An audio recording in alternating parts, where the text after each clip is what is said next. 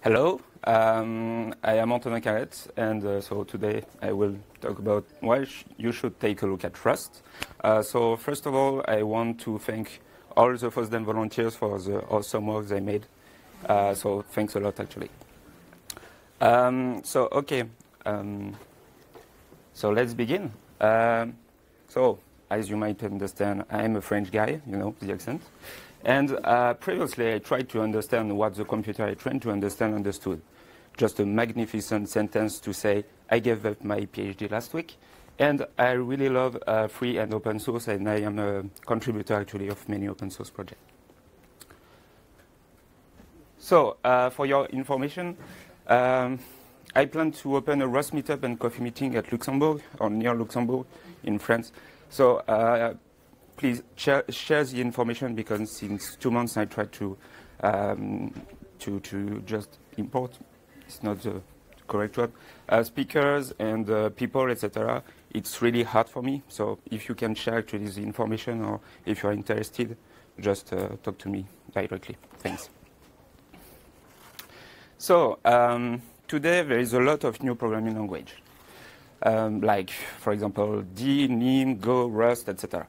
But sometimes when we want to understand why a programming language is really important, we have to understand for what actually what is the goal of this programming language. So first, just a quick history. At the beginning, a need. And as you might know, since 2000 for consumer, actually very big changes. We switched actually from monocore to multi-core architectures for computers, monothread to multi-threaded applications, more powerful hardware, and democratization of the internet actually introduced a lot of new software, so many competition. And those big changes actually for developers are really big troubles, because we have to switch from sequential code to multi-threaded and multi-core support applications that introduced data race issues, big memory leaks problems, and with this competition, we have actually to build software with a lot of features that we don't actually test a lot, and introduce actually those big problems. So this is a funny picture actually that relates the idea of 2000. It's directly from the Mozilla office, and so this guy is not on a chair. And there is a poster, must be this tall to write multi-threaded code. Actually, it must be this tall to write safe multi-threaded code. And I invite you actually to take a look at this fabulous blog post, just to introduce you a little bit more the Rust programming language. So in this talk, I will be the most highest level as possible, because we are all come from different backgrounds. So I don't want to, lose anyone in this talk. So I will try to be the most highest level as possible. And Graydon Hoare, so it's Mozilla engineer, at last in 2006, had this idea: we need a memory safety and race-free multi-threading programming language, because this was really hard, and it's still hard today to write safe multi-threaded code with C and C++ if you want to obtain performance code. So with this idea, Graydon Hoare had said, yeah, we need a new C++. And with this idea, introduce a new programming language, the C++++. And this C++++ is actually Rust. So Rust, what is Rust? Rust is a modern, safe, fast, and concurrent open source system programming language. So it's a programming language actually with the first goal is to write memory safe, thread safe, with zero cost abstraction for system. Just a quick history. So Graydon Hoare wrote the first Rust compiler in 2006 in OCaml, and I invite you to take a look at OCaml. It's a very great programming language, and it has been sponsored in 2009 by the Mozilla Foundation. And in 2015, it reached the first stable version. So now in 2018, I think we are in 1.23 or something like that version. So in this talk, actually, I will present you why you should take a look at Rust with different layers. So first, I will introduce the core concept of Rust. Why actually Rust is so unique with this concept. We are all developers in majority, so what developers want actually is productivity. And I will talk about the productivity in Rust. Open source is not only code, it's people. So I will talk about the community because the Rust community is really awesome. Company is a project for Rust in production, the to-do list of 2018, and finally to conclude. So Rust has many features.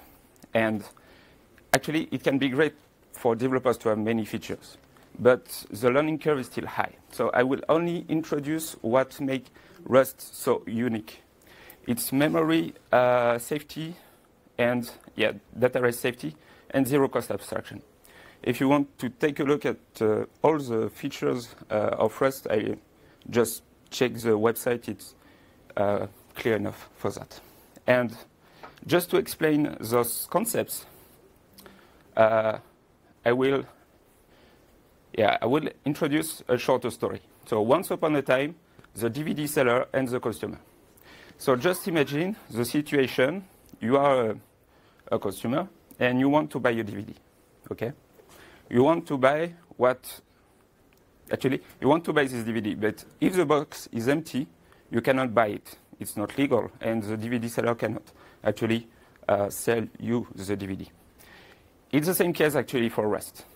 For memory safety, actually, we have no null pointer dereference situation. So just imagine we have a struct with DVD with a title, and we have a function take that take actually directly the struct. In the main function, we actually reserve the memory. We allocated the memory for the DVD, and we want to take the DVD. But here, there is a compile time error, not at runtime. It's on compile time. Use of possibly uninitialized variable DVD. So the compiler will introduce you that, no, you cannot actually run this program because there is a no null dereference situation. There is a, null pointer dereference situation. In another situation, so the DVD is okay. So there is a box and the DVD inside. And in this case, the DVD seller is the owner of the DVD. If you want to buy this DVD, you want to be the owner of this DVD. So the DVD will belong to you, actually, and not to the DVD seller. And it's the same case, actually, for Rust. And we call that the ownership situation. So this is actually one of the main, this is the core, actually, of Rust. We initialized a DVD, which is a struct, and actually the DVD is Blade Runner. And we give it as argument to take the DVD here. So take is now the owner of the struct, of the DVD struct. So we can't use anymore in the main function here. And we have a compile time error that DVD is not belong to main, but to take. So as soon as take is not in the scope of the main, DVD does not exist anymore. This is actually the core feature of the Rust programming language. It's the ownership situation. So in the third situation, you are not a DVD seller, but a DVD renter.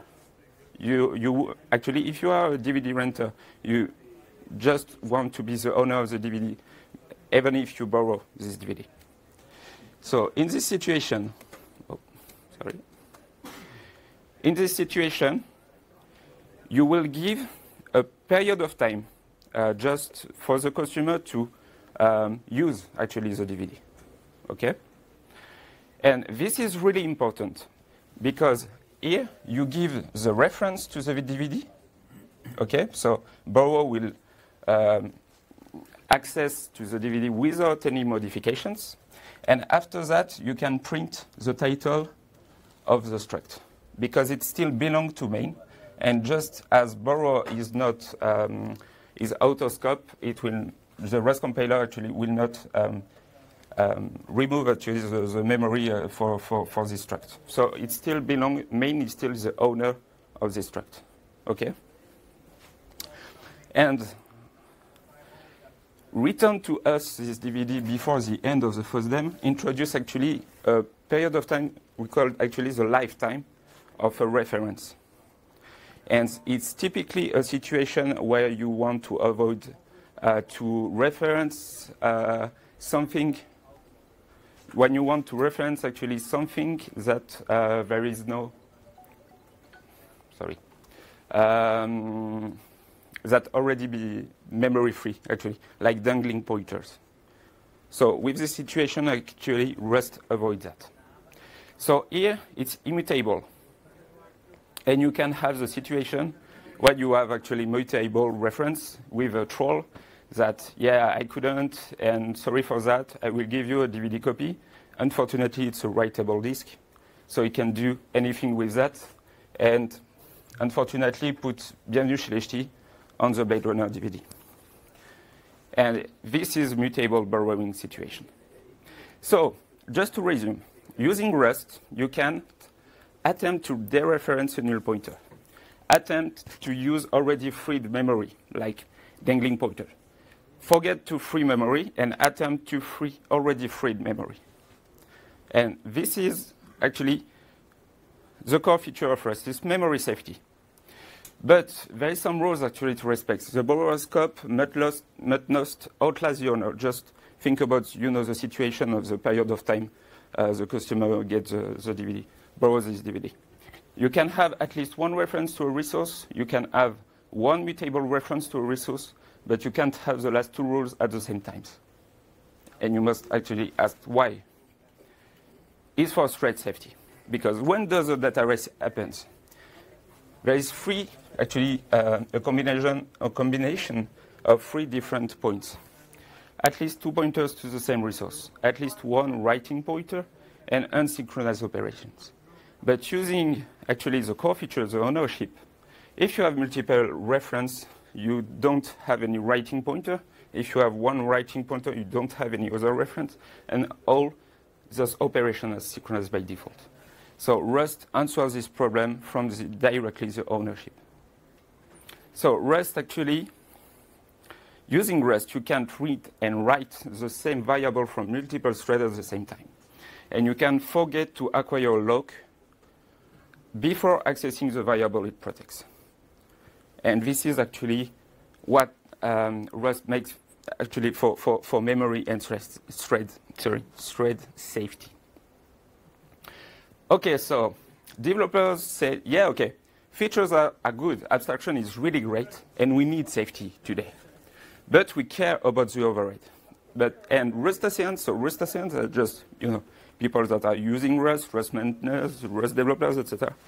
They said, yeah, but with Rust, you only pay for the feature you actually use. Rust does not contain a garbage collector.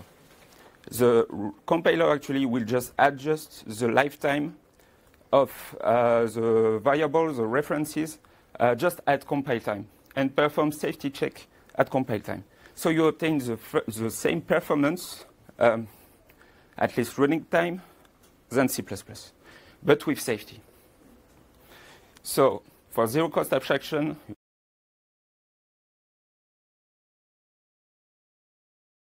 you can combine low-level control with high-level programming concepts. And this is huge, actually, for a modern programming language. So this is the core features of Rust. So now, as developer, we want to be productive. We don't want actually to write, safe program in 6 months, and maybe, yeah, but we can do that actually in 3 weeks with Python, for example. And so this is a tweet from Clément de Lafargue, the CTO of Clever Cloud, that said, Rust Up and Cargo is by far my favorite toolchain when it comes to build and deploy management. And using Rust, actually, the learning curve is high for Rust. Actually, it's the same thing for C++ if you want to learn C++. But you can be more productive using two different tools, RustUp and Cargo. So first, Cargo is a built-in package manager for Rust. And it contains actually awesome features: compile your program, check, init, run your unit test, run your benchmark, publish your library, install crates, so crates, libraries, and binaries you can find on the internet. And all of that in only one configuration file. So you have a toml file which contain actually, so yeah, I'm sorry for that. You have different profiles, sorry. So you have the profile release with optimization level at 3, no debug mode. And for the panic, it accepts that your program with panic, etc. And you can have a different profile for your test, for your bench, for your doc, etc. Only one configuration file. And using Cargo, you just, for example, you can have a new Rust project and Cargo run, Cargo build, and yeah, it's okay. But sometimes actually we are using different versions of the compiler. Where it comes, RustUp. So RustUp is an installer of Rust, and there are many objectives.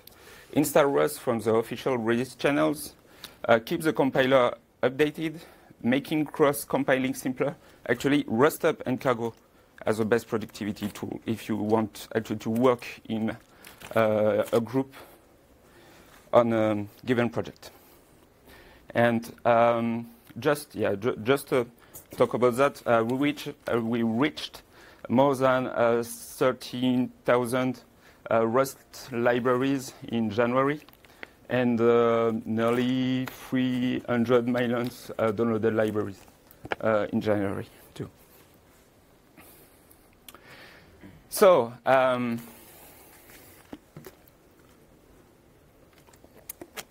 this is a picture I take from the Rust Fest in 2017. Open source is not only code, and that's something we tend to forget. Open source and free, actually, free and open source, it's community, it's people. And this is one actually, a thing I like the most actually in Rust is the community. The Rust compiler, for now, it's 50 release, but it's more than 2,000 contributors and more than 74,000 commits. And the community is really open to requests for comments. So it's not a programming language, that is sponsored by Mozilla, and Mozilla say, yeah, okay, please to do that thing. Developers are, yeah, actually, maybe you can take a look at this, and developers and maintainers say, no, we will follow Mozilla. No, Rust is really open to the community, and each developer and sponsor actually have the same place. There is no someone actually that is upon decisions than any other. There is a lot of groups, meetups in 35 countries, and if you stay in Europe, there is a Rust Festival, and in 2018 it will be in Paris. So the community actually is really loving Rust, and we can take a look just at the developer survey from Stack Overflow. In 2015, so the first stable version, Rust was the third most loved in the statistics programming language. In 2016, we were first, and in 2017, we were first again. Rust in production. So, is Rust enough stable actually to put some RustCon on production? And yes, there is a lot of companies that are using Rust in production. Mozilla, OVH, Clever Cloud, Dropbox Store, Google, NPM, etc. There is more than 100 companies that are using Rust in production today. So you can take a look at this website. It just displays all the companies that are using Rust in production, but I just want to focus on awesome project built in Rust. Servo, So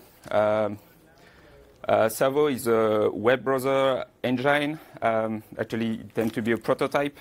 And some parts of Firefox are directly like Stylo were experimental things on Servo before Firefox. There is Piston. Piston helps you actually to build awesome games. Zai, it's a project from a guy from Google. Tend to be a text editor. Diesel, which is a ORM. And there is it's my favorite project, Redux, the Redux operating system.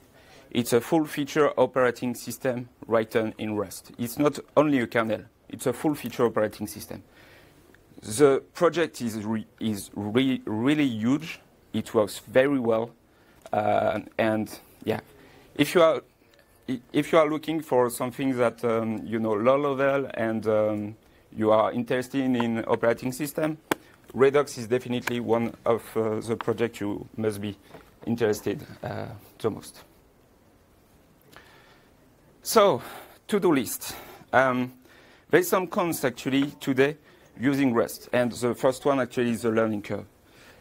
Rust introduced new concept, new programming concept, and the advantage of that is that after Rust, actually, you are a better programmer because when you are switching from C, C++, you say, yeah, okay, but I don't want to do that, or you have better actually software management. And Rust in 2018 will introduce some new ways actually to reduce the learning curve to learn Rust. Connect and empower Rust global community, and they will focus on web service, WebAssembly, CLI apps, and embedded devices. And I put actually, we care about your request because Rust 2018 roadmap is actually a full list of what developers want the most actually in Rust and in this year.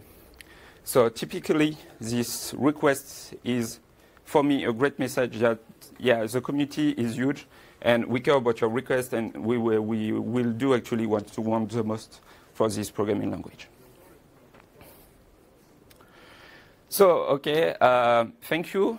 Sorry for the accent, sorry for my stress.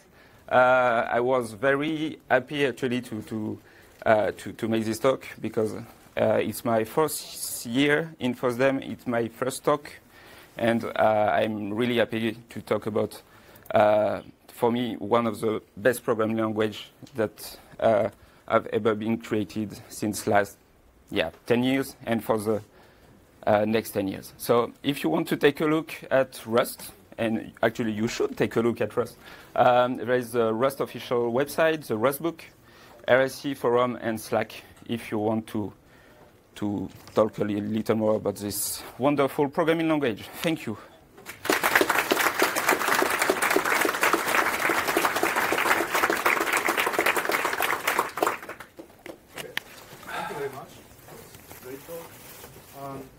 You're taking questions outside? If anybody has something to ask? Yeah. Because we are a bit over time. Maybe if you have a question, maybe one. If you have a question, maybe one. Okay. Cool. So it's a system programming language, but do people use it also for applications like for games and stuff? Yeah. Oh, sorry. Rust is a system programming language, but do people actually are using it for applications like games and something like that? Yeah. So definitely yes. There is some current talk about high programming language, high level applications using Rust. This is definitely actually one of the 2018 to-do in the to-do list, in CLI apps. And there is Piston for games, for example. There is something like that, but the Rust programming language actually has been developed actually for systems. And you can just, if you take a look at the syntax, it's very similar to C++, for example, and not very similar it's very verbose, actually, if you want to just to write high-level applications. So the community is working on that, just to reduce the syntax, for example, or to let the compiler make something instead of you. It's definitely something that is happening, but for now, in my opinion, it's still a system programming language. But it's my opinion. Thank you very much. Thank you.